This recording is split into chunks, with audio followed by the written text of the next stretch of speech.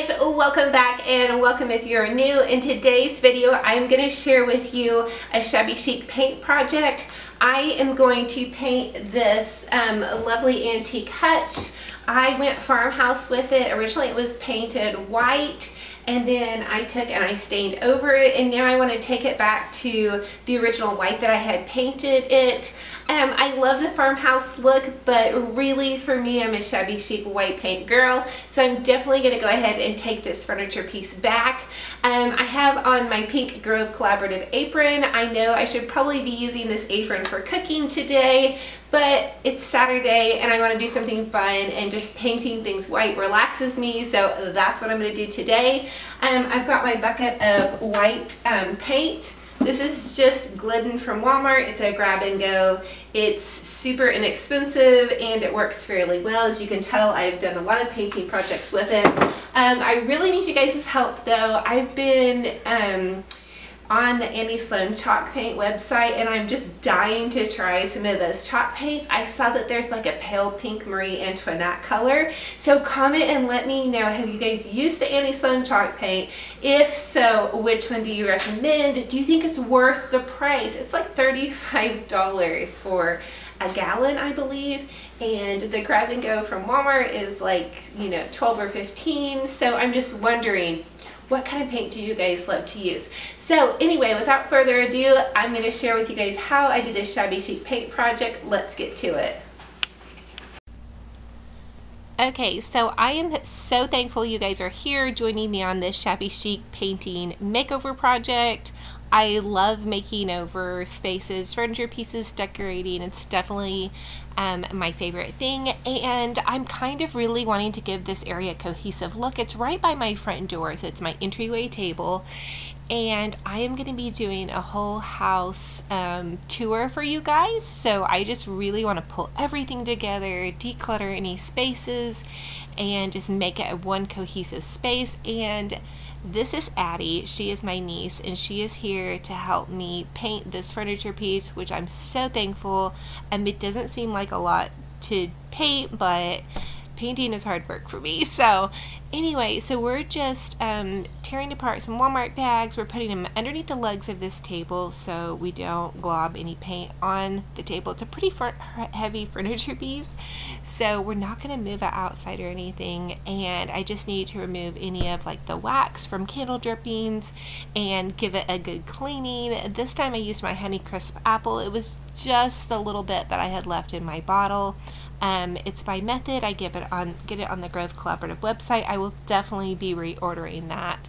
So you're going to see us go to town on painting this hutch. I'm just using a white paint, and no sanding or anything like that. Just super easy.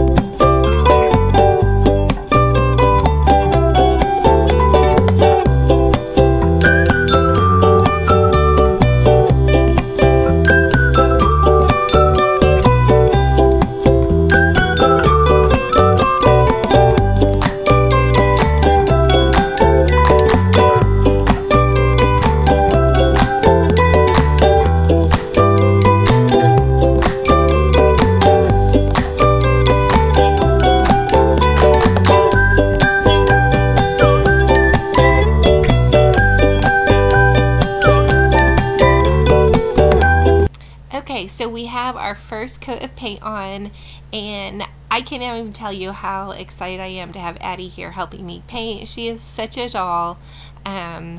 and I waited about 3 or 4 hours, which is what it said on the side of the can of paint to do, and then now I'm just putting on my second coat, and I'm going to be really patient and wait a couple days, even really before if I decide to distress it or add any stain to it to make it look old.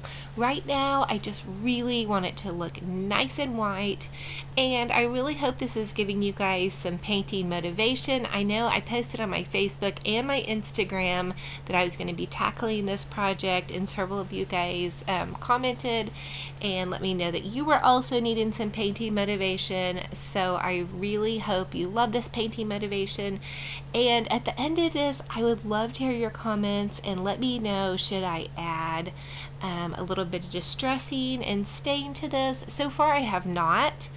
It has dried now for 2 days, and I think it looks really awesome. So don't forget to comment and let me know your thoughts on to distress and stain or not to distress.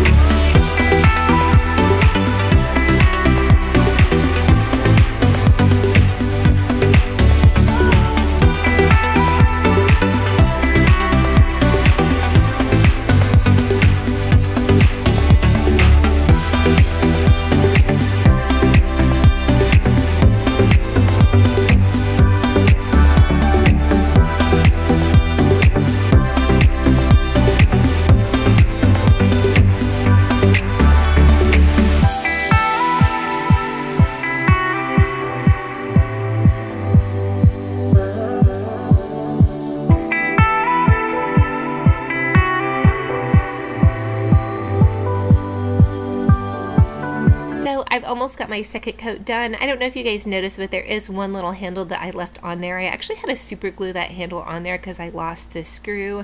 And now I'm just going to go ahead and paint my big mirror white with my favorite Rust-Oleum 2X spray paint. So as you can tell, I am finished up painting.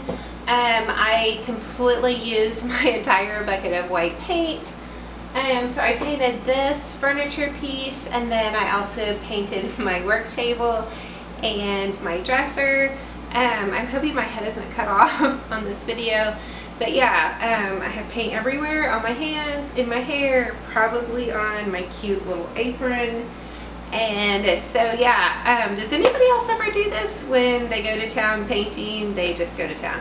So I'm going to show you guys the after, hopefully soon, and maybe tomorrow, because I have to wait for everything to dry and get all the hardware back on, but I'm hoping you guys will love this. Thank you for joining me. So here is the finished product. What do you guys think? Comment and let me know. I did go ahead and distress the mirror above this white buffet, but this to me is another awesome shabby chic furniture makeover project. I've got my little cute pink knobs for just a little touch of color. I have not distressed this piece like I said. It's kind of a semi-gloss paint, so I actually don't know how great it's going to distress. I mean, I definitely could distress it, but I just think it came out so super gorgeous. It looks so crisp and clean. I am not completely set on how I arranged the buffet, but I do want to add in some family photos. We definitely need to get some new updated family pictures taken. This is from many years ago, but it fits so perfectly in this frame. And here's just some flowers that I added for a pop of color. I decided to go also with the mirror above the buffet rather than the family pictures. I think I'm going to take and put those in the hallway. And then I used these small lamps. They're not exactly matching, but I just thought they looked really pretty to the side. They don't really take away from the beauty of the mirror because it is such a big showpiece, the mirror. I almost feel like I could just do the lamps. I know that would be really very minimalistic, but like I said, I'm not completely for sure how I want to decorate this buffet. I just kind of set some things around just to see how I would like it and give it some pops of color. So this is my entryway. There's my front door. To the left, my little hall closet. And now we have the beautiful buffet, and I am so excited. So thank you guys so much for watching. If you're new, go ahead, subscribe, and we will see you in the next video. Bye-bye.